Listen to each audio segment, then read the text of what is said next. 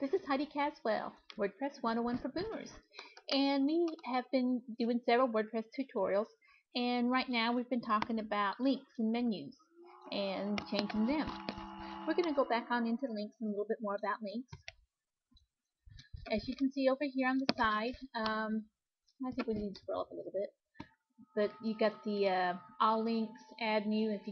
These are the things that come under link. If you want to add a new link, just click add new link, which is what I'm doing right here. This page will pop up. You can have another link. I put the name of the link, the web address, a description, and then I check which category I want it to show up in. And you can make a new category if you want. You can also decide whether you want it to show up in a new window, which I do because this one's going to a different website than my own. You can have links within your own website and build them this way. These links is a great way if you don't know any HTML but you want to link to certain pages. This will do it for you. You can have it on the same window or tab, or the current window or tab with no frames. Just different things that you want to choose on. I'm going to do blank because I want it in a new window, and I'll have the current window and tab if I was on the same site. I'm on the same site, so I'm going to open it up in a new one. It's up to you how you do that.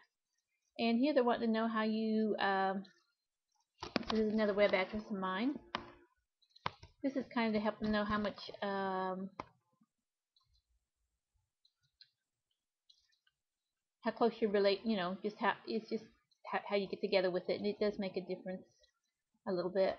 If you have an address, an image you want attached to it, you go ahead and put the image here, and RSS address, let's try adding that to it. You can add any notes that you want about it. You can have a rating if you want to rate it. I like that site, I'll give it a good rating. But it's up to you what you do with it. You can make your link private or keep it public. And just click the add link button. Now it's giving me the chance to add another link if I wish. Now just adding a link right here does not put it on your website. You'll have to do something else to get it to show up there. The link categories is where you get to edit your different categories. You get to give it a description, a name.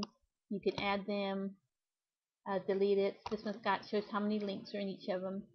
Your description is going to show up here if you've given it a description. Anyway, that's the categories. Okay, you've got another category made up with links and you want them to show up. You can either have all your links show up, or you can pick one category links. Let's go like with my website, hit save, and voila, there it is.